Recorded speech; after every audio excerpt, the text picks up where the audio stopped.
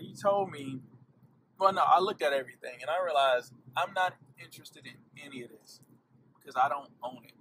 Mm-hmm. But from a ghetto, from Decatur, me, I realize now that I've seen it, I can get it.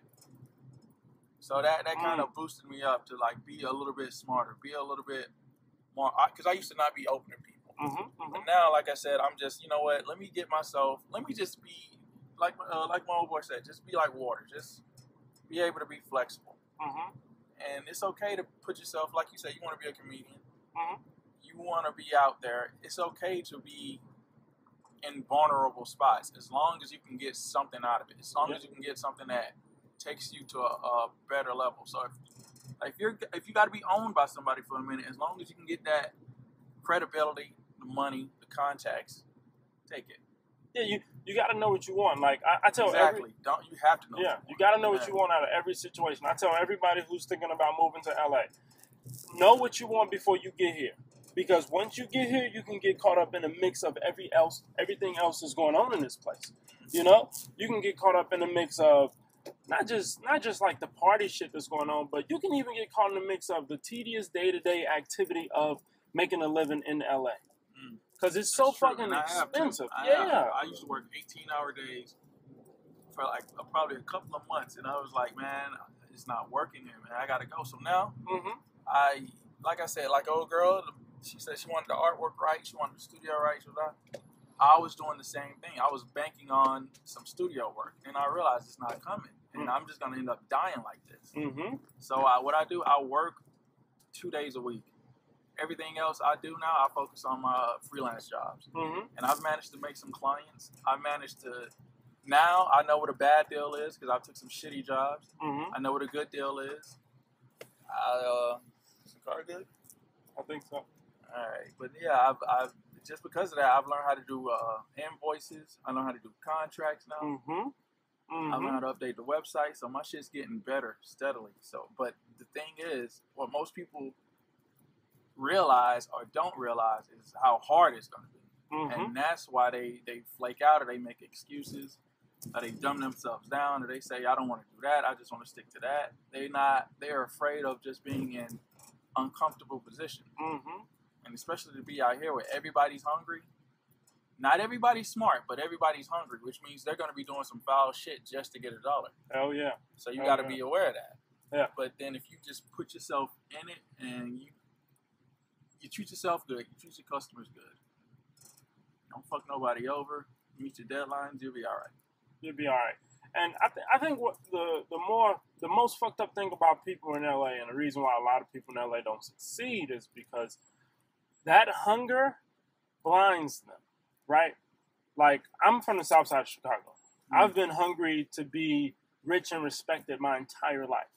But and for a little bit, I can honestly say I was kind of blinded by that hunger. And this is the reason I say a lot of people are also blinded by that hunger. Now I look past it.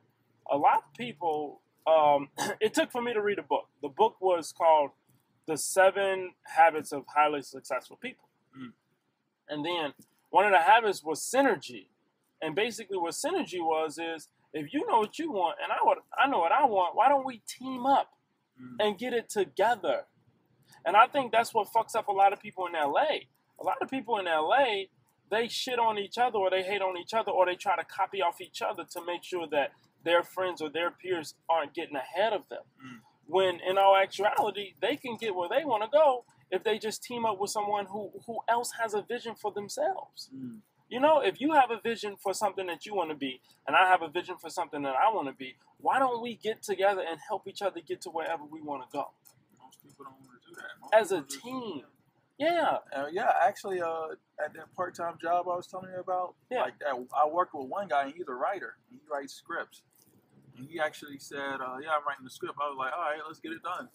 I can storyboard it. Like I said, how I learned how to survive is I took animation, because that's what I started in. But then instead of getting the jobs, I called it like, if animation's a chicken and I'm trying to sell a chicken, no one's going to buy that chicken because it's going to be too expensive. The only thing that a chicken can do that will make me stay afloat is make eggs. I have to sell the eggs. So everything that makes animation that's what I do. I break it down and I sell that as The a smaller service. parts. Right. Yeah. So what I did with him was I was like, yo, let's do it, man. Finish writing the script. So I would always push him. And one day he called me, yo, let's go. I finally finished the script. So we met every day for a couple of months, and I had to storyboard the whole script. And now he is done. He just made the animatic, which is basically all the drawings that I did with the script.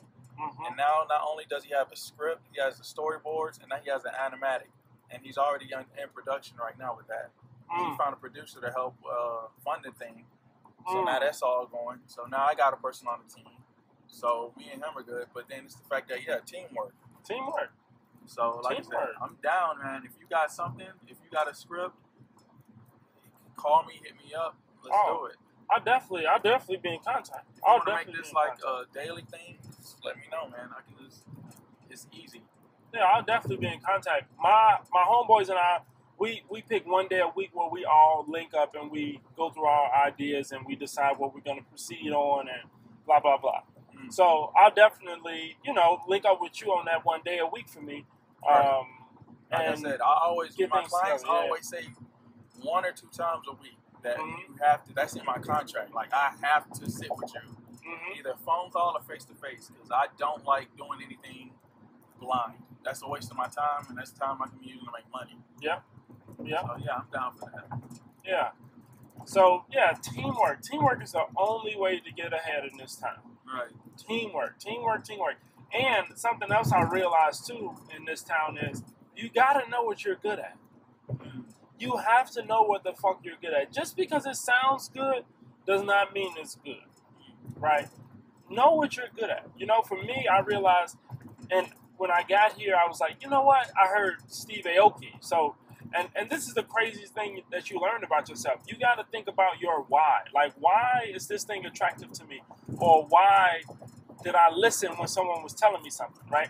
So I hear Steve Aoki made $48 million in 12 months by being a DJ. So I said, you know what? I'm about to be a motherfucking DJ.